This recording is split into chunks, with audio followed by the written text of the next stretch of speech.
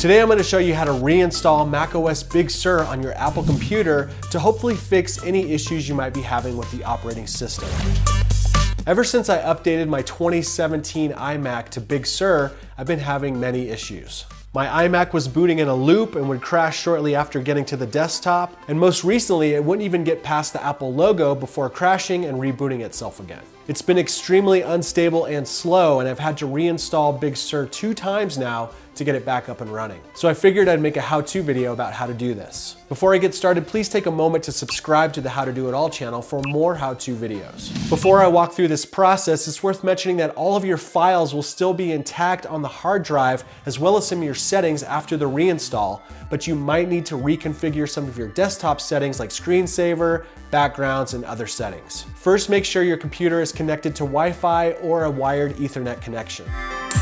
Hopefully, if you're in a crash loop like I was, your Wi-Fi is already activated and your computer will be able to connect to the internet in recovery mode. If you're not sure if your Wi-Fi is connected or will work, then just be safe and connect it to a wired Ethernet connection.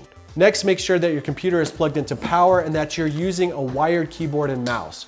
Bluetooth may not work in recovery mode. Next, you need to start up or restart your computer, and as it's starting, hold down the Command key and the R key at the same time.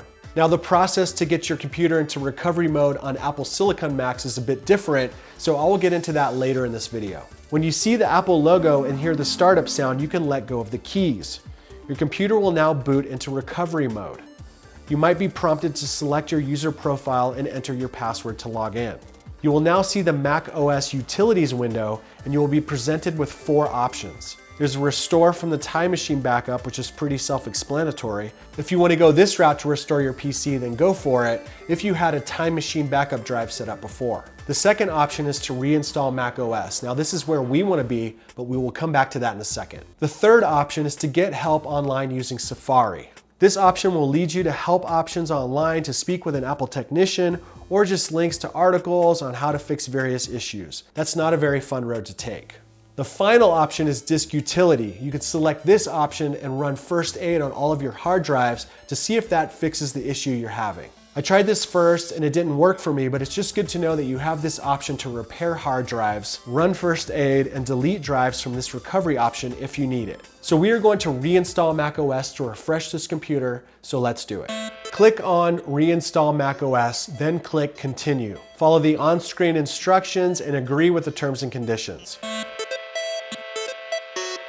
Then select the disk you would like to install macOS Big Sur on. You may be asked to log into the hard disk, so simply type the password you used to unlock your Mac, and then Big Sur will start reinstalling itself from the internet. This could take a few hours or a few minutes. So sit back, relax, and cross your fingers and hope that everything works out the way you want it to. Do not try to turn off your Mac or close the lid during the installation. Just let it do its thing. It might restart multiple times during the process, so just wait it out. When it's finally finished, you'll be prompted to log into your Mac and boom! You will have a fresh operating system ready to roll and get back to work. Follow the prompts on the screen to navigate the setup process, then your Mac will hopefully be running like new again. It's always good practice to back up your files beforehand just in case something goes wrong. You can check out some of our related videos on how to get files off a dying Mac, how to use target disk mode, and how to network 2 Apple computers together. For newer Apple Silicon Macs, this process is a bit different. Now, I don't have one, so I'm going to pretend with my MacBook Pro and walk you through the process. Choose the Apple menu, then shut down your Mac. Press and hold the power button until you see loading startup options. Select options, then click continue, then follow the on-screen instructions to enter recovery mode. Now, there are other key combination options you can use for reinstalling different versions of macOS for Intel-based Macs. If you would like to reinstall the latest version of macOS that is compatible with your computer, select the Apple menu, then restart, and immediately press and hold Option Command R and follow the steps to reinstall.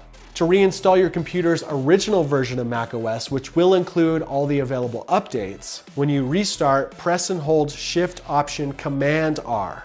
And finally, to reinstall the version of macOS that is stored in your built-in recovery volume, restart and then press and hold Command R.